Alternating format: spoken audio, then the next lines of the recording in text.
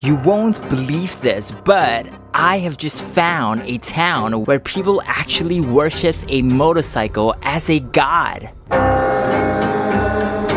Where people would dress up the motorcycle, give offerings of money and wine to it, and even pray for long hours to this machine.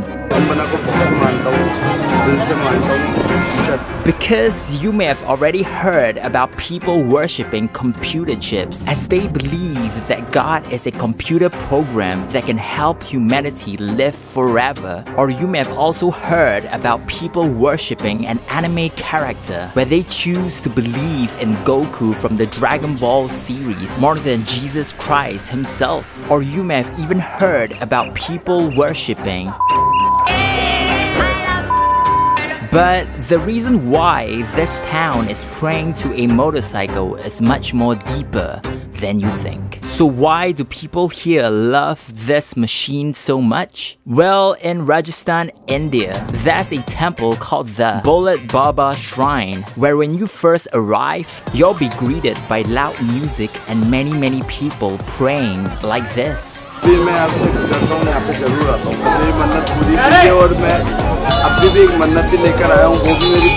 And the reason why people think this motorcycle has superpowers to grant their wishes is because of this guy, Om Bena, who was traveling on his motorcycle one day when all of a sudden, he lost control of his bike and passed away. The next day, police cleared up the accident and brought the motorcycle to the station. But strangely, the bike disappeared from the station and was found back at the place of the incident. The police thought it might have been a prank by someone. So this time, they emptied the fuel from the motorcycle and locked it up at the station again. But strange enough, the bike returned back to the accident site no matter how many times the bike was taken away. It will always return back. And because of this crazy miracle, the people built a temple around the motorcycle and started treating it like a god and never moved the machine again.